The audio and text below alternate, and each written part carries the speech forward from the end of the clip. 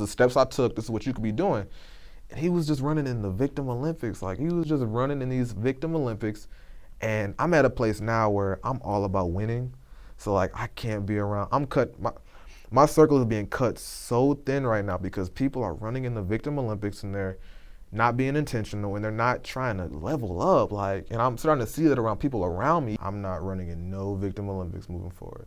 I'm just not. I don't think that's a path to success anymore. I don't blame my circumstances. I take full accountability for every single thing that happens in my life, no matter what it is. I got displaced because of the hurricane. I got displaced during the pandemic.